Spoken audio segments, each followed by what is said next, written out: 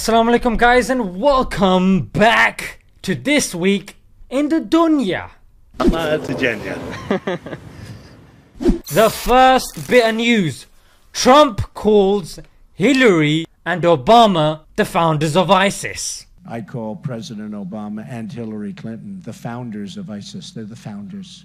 Now, this is really interesting, considering the far right loves them so much and they are constantly bashing Muslims with this whole ISIS theme. Well, now considering your guy has just admitted that it was an American creation, are you still going to be blaming mainstream Muslims now? I think we as Muslims now need to be asking Americans to condemn ISIS. Do you condemn ISIS, brother? Do you condemn ISIS? Let's move on to the second bit of news.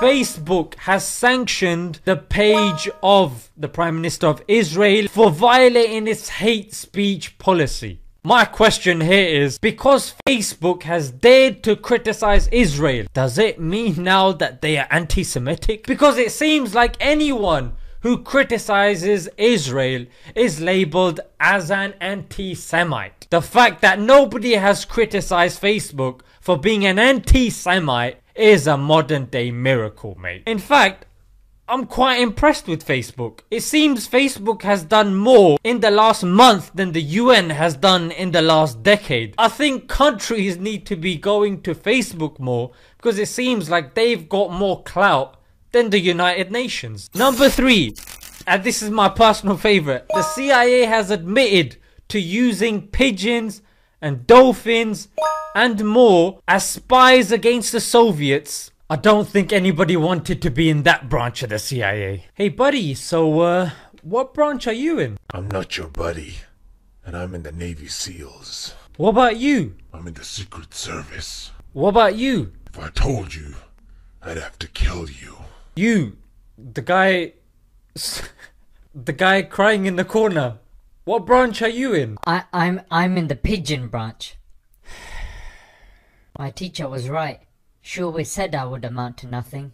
Alright guys, the fourth bit of news. A Muslim American mayor was detained after he came with his family from Turkey for 3 hours and his phone was taken for a good couple of weeks. The reason why this is very interesting is, here you have somebody who has integrated into society, who's now made himself to be a productive member of society, helping others. All of this is happening to this guy. So what does that mean for the rest of us? I mean, you got people like Ilhan Umar, who's literally bending over backwards, compromising her religious values and her identity to fit in, but even then she's being publicly lashed by the president of the US. All I'd say is, when stuff like this happens, it doesn't really send a good message out for the rest of us. In fact, even in the UK, you had humanitarian workers who were detained for 6 hours, missing their flight and asked invasive questions under Schedule 7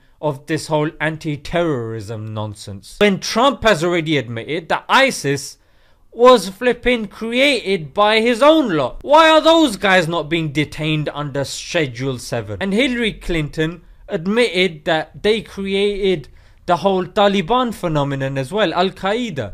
We had this brilliant idea that we were going to come to Pakistan and create a force of mujahideen, equip them with Stinger missiles and everything else to go after the Soviets inside Afghanistan. The people we are fighting today, we funded 20 years ago.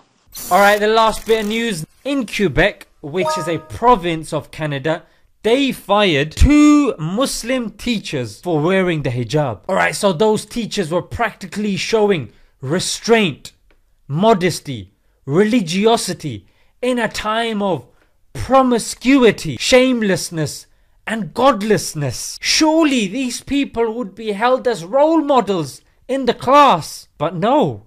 Forget about all that. We just call some random woman in who's exposing her bits and bobs.